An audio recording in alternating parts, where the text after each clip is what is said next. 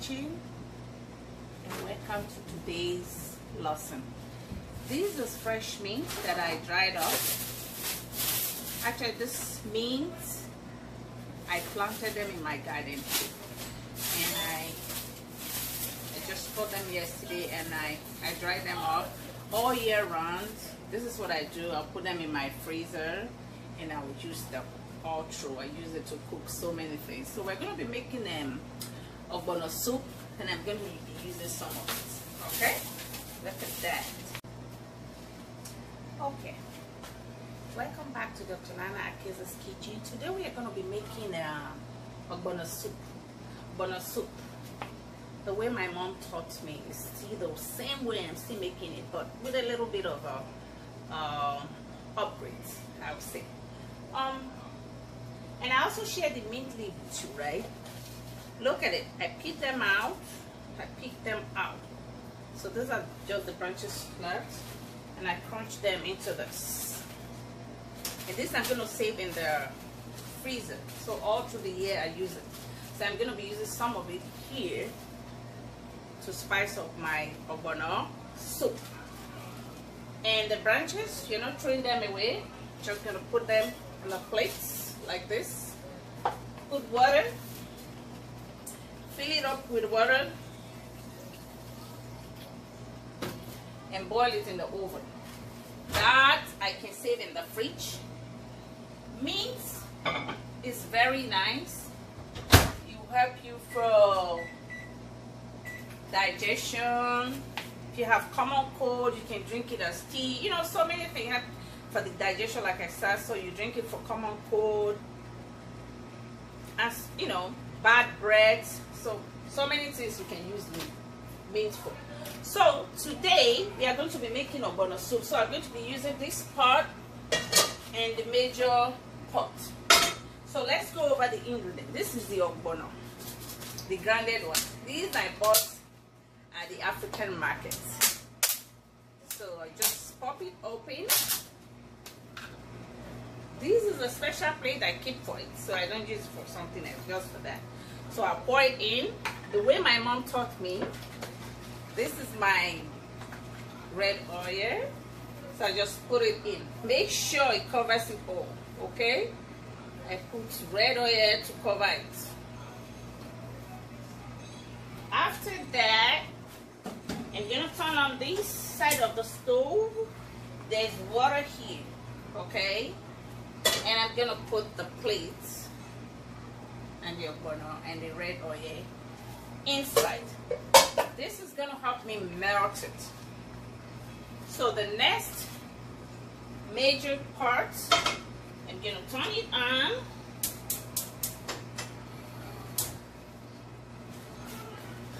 So this is chicken stock. So I'm just gonna pour it inside like that. And these are the things that I'm using. I'm gonna be using some of the mint I shared with you before. I have onions. This is part of the upgrade. My mom wouldn't use onion, never. She won't put onion in our OGBONO soup, but I'll put onion because I like the scent and I just like the taste with that. And I have a whole lot of cayenne pepper, which is like the hot pepper. So put as much or as little. In my house, we eat a whole lot of pepper, so I don't have issues with that, including my kids. So I have crayfish and I have chicken bouillon, like that. So I'm just gonna lower it inside. Okay? And these are the things I'm gonna be using. I have chicken and I have fish. And one thing I really love the way I make it is I put a whole lot of chicken. And this is chicken, boneless chicken breast. I bought it on the store. I will air fry it myself, and I cube it. I just cube it. So I don't want it too chunky.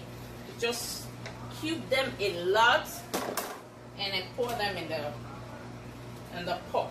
So this is it. So I'm just going to lower it in the pot. So my OGBONO soup, I like it to be very, very thick. So therefore I will allow this to keep to boil now to a certain stage. So this is going to start boiling now.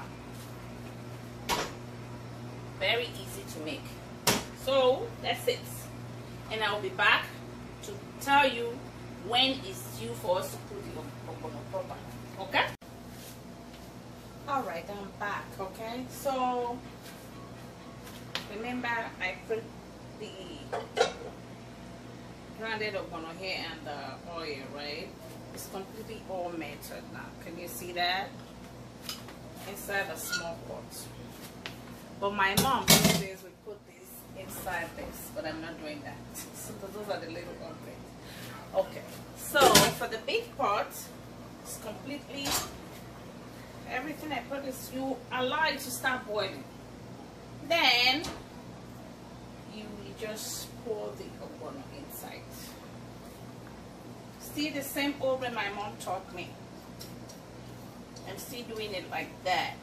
Just a little upgrade here and there. So you pour everything inside and then you turn it. We have our ogbono soup. So the next thing is to just stir it, okay? That's it. That's it. I think one of the reasons why my mom is not actually putting the onion is because she really wanted to be drawing, but it will still draw even with that, the way I'm doing it now. Okay, so this is it. So I'll allow this to cook for some more minutes, and then we are done with what? Ogbono soup.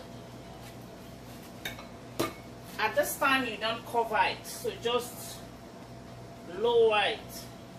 So that's what you need to do. Don't cover it, lower it, and I will be back. So our ogbono soup is so ready. Yeah, see that? And it's thick also the way I like it. So just do it the way you want it. It's just the step. Always just I make my cooking style very simple. I'm not giving you no measurement, you know, just the steps. That's all that matters to me, and I think that helps too. So as always, it's real. We just do some. So that's it. This is really real.